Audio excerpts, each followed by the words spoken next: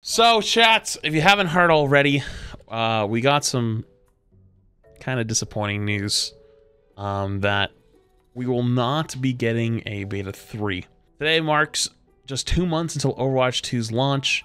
We know players are eager to dive in and have seen questions about the possibility of a third public beta.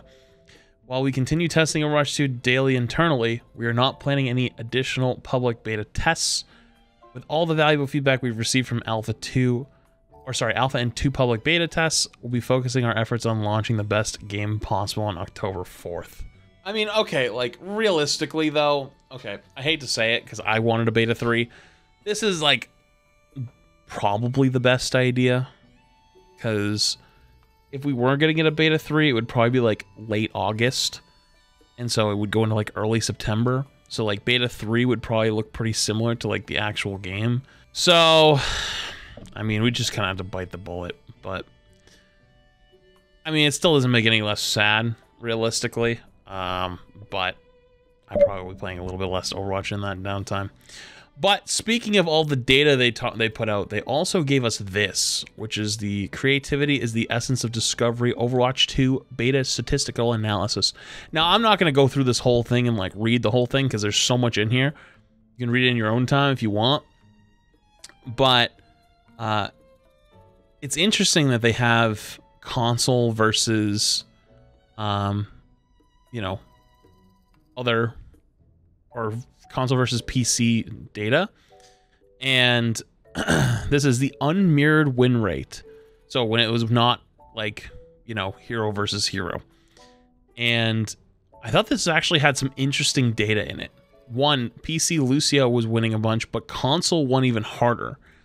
And also this difference right here is, you know, was console winning more often than PC.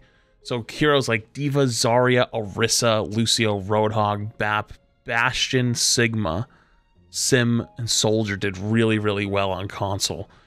While heroes like Ana, Genji, Pharah, surprisingly, well, actually, they just had a high hit win rate, period. They had a 52 and a 54. Actually, Pharah had a 54, Echo had a 47. It's surprisingly that much lower, but I guess that just speaks to how much more powerful it is playing on PC. But Pharah had, honestly, probably the highest win rate, or one of the highest win rates, other than Junkerqueen. Widowmaker, no, Junkerqueen actually had the #1 win rate, it looks like. Not in the mirror. And Pharah was #2. That's so interesting. Huh. Where's Ryan? Reinhardt. So Reinhardt had a 52.9% win rate on PC. Probably shouldn't have played as much Ryan on the beta. I probably could have let that number fall a little bit. And console had a 52. Interesting. Interesting. Okay, gauging popularity and power. Hero weighted usage rate timeline. Okay, so that's insane. So Junkerqueen and Sojourn got way more use than every other character by like miles. That's crazy. Ana, no surprises at the top though. I see Cass in here, Bastion. It's hard to see the rest. Let's see that list. I'm gonna pause these real quick. What else? Hero unmirrored win rate timeline. So Junkerqueen's unmirrored hero win rate was insanely high. That's interesting. I actually thought Junkerqueen was really good, but kind of underpowered damage-wise.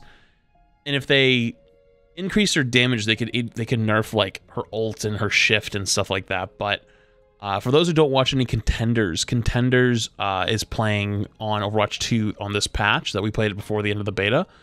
And basically, they're playing goats. They're playing Lucio Brig goats. And apparently it is not fun to watch. Interesting enough, though, Sojourn stayed about 50%. I actually thought Sojourn would be a little bit higher, but look at Orisa. So, Orisa got hard nerfed. Or not, sorry, didn't get hard nerfed. They just took away the fun part of her kit in a lot of ways. And on top of that, too, like, she wasn't that strong. They gave her a bunch of buffs at the end, and that's why it probably comes up a good amount. But my own personal take was I really didn't like that they nerfed like the ability, like how often you get to use the javelin. The javelin was the most fun part of Orisa's new kit, and then they buffed how often you get to do the spinny spear, and I'm like, dude, that's literally boring gameplay. Like you're taking away the fun and increasing the unfun. That's probably why people didn't want to play Orisa, because Orisa was decently strong at the end. The Queen reigns supreme. Yeah, the commanding show is the focal point of Queen's power. Yeah, that makes sense. So this is the select stat rates and their percentage from average for tanks first week of Overwatch 2 beta. So select stat rates. So let's see. So D.Va had most of limbs, or mostly most of limbs. Doomfist was... Oh my god, look at how bad Doomfist was. Holy shit. 21% less final blows, 18%, 28%. Holy shit, Doomfist was struggling. Junkerqueen was actually pretty much on par, but it also, I think that maybe she was the standard, and that's what they were basing it off of. Orisa was terrible. Look at Rein, though. Look at Rein's deaths. Look at how... Dude, look at this increase. Chat, when I told you guys that it started to feel a little bit more like Overwatch 1 playing tank on Overwatch 2 beta, I wasn't fucking joking. Look at Winston down here and look at Rein.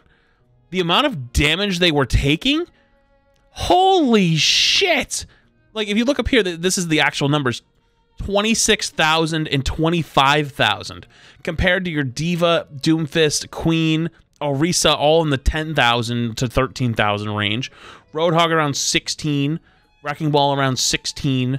Zarya around the 15, 16 as well. But, like, my god, like, they take so much more damage. They need extra help. This is why I say that when you talk about something like Rein, you can't buff how much damage his hammer does. You have to buff the amount of damage he can take. I use this analogy all the time. We design a very simple game. We're fighting in an open field, right? Fighting in an open field. It's different characters you can play. One of them is a character with a melee character. The other one is a sniper. The melee character can never beat the sniper. Why? Because he can't get there. So if you were going to buff the melee character, how would you buff the melee character? Blizzard's answer is to make the knife do more damage. That makes no fucking sense. That's the whole point of why I told you Rein did not feel good in this beta, but he was still okay, so regardless. Death rates of heroes when played with specific tanks. Wait, death rates of heroes when played with specific tanks first week of Overwatch 2 beta.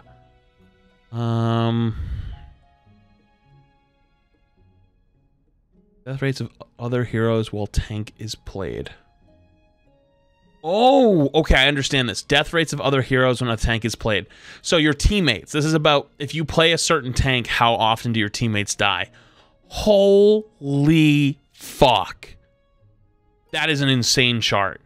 So when you pick Wrecking Ball,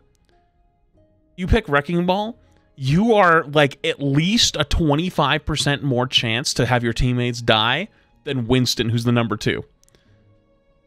I told you guys from the beginning of the beta that Sigma was unbelievably broken. Nobody listened to me. I said to you guys Sigma was really, really strong. That's why he was just a must-pick in Overwatch League. Junkerqueen is a fair number 2, but think about that. Junkerqueen's literally ability is to give her teammates 100 healing, just like, boom, off of the bat. And she was more than double the teammate death rate of Sigma. She can literally heal them. Or I guess over health, but... then Zarya was better than Rein. I've literally said that. I actually said that this felt this way. I told you guys, Rein and D.Va, I thought Rein was still slightly better than D.Va, but D.Va was one buff away from being broken. This is literally my chart. When I made a chart talking about what heroes were good, this is my exact chart, except maybe Winston might have flit a bit over here with like Doomfist and D.Va, like in between this area. That was the only difference. That's insane, actually.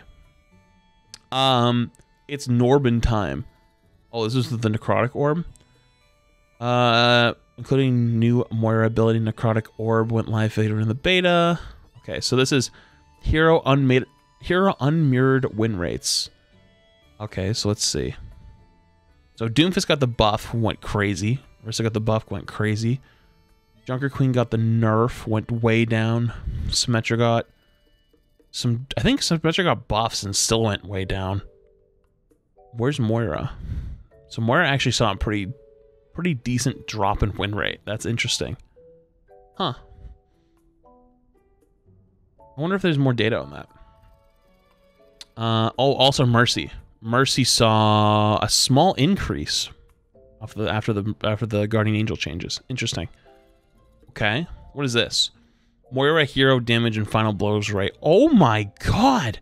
So Moira was doing about on average about 5,500 to 6,000 damage per 10, and hero or final blows about 5 to 6, and then after the change dropped to like 4K. That's insane. This is actually a lot of cool data, so I'll make sure to have this linked. If you want it in chat right now, here you go. But, yeah, unfortunately, there'll be no Beta 2, which is kind of unfortunate. Or, sorry, Beta 3, which is unfortunate, but you know what? I'd rather them to work on the game and make it the best game possible for Overwatch 2, and we'll make it. We'll make it.